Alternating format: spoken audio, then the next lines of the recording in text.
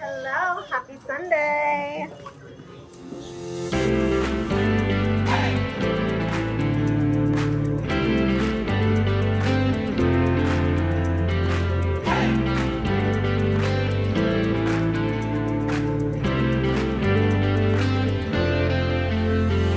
Today was Vision Sunday. It was an amazing service hearing from the Invest Beyond team. And I think that we were really encouraged because when we look at the amount that we need to raise, it sounds like a big number, but we serve a big God. And I think that was what the service reminded me, or that's what the service really placed in my heart. And it was great to see everybody really engaged and charged up. So overall, it was a wonderful service, and I feel really inspired, to pledge and to meet my pledge. One of the things that stood out to me today was just where we've been and where we're going as a church. I've been here for about 3 or 4 years, and I didn't know where we started from, and I could see where we're going, and the changes tremendous. What God is doing is huge. This is a legacy that we're building. I mean, I've been here since 12 years old, and now I'm not going to tell my age because I think okay, I'm not going to tell, but I'm so glad about it, and I'm happy that I get to be a part of it,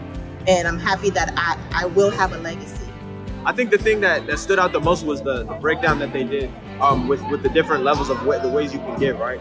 And the thing that stood out was that it was only 305 people that they needed. So, just having, that's like a third, I don't know my math, but it's like a third or something of the church.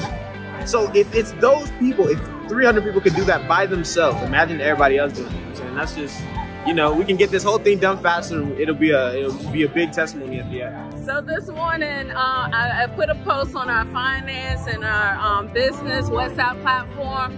And it's just talking about, again, about this generational wealth and that we should be building not only for our families, but for our community. And that reminded me of what Bishop was talking about, and us building our building here, that this is our community, this is our family. And today's generation needs to do it and set it in motion for future generations to come. So I am excited. Who can do it? Us. We can. The people that are here now can set greatness for our generation to come. Wealth in our community. That's what we need. That's who we are. We are people of God. We are wealthy. We are rich. So we can do it.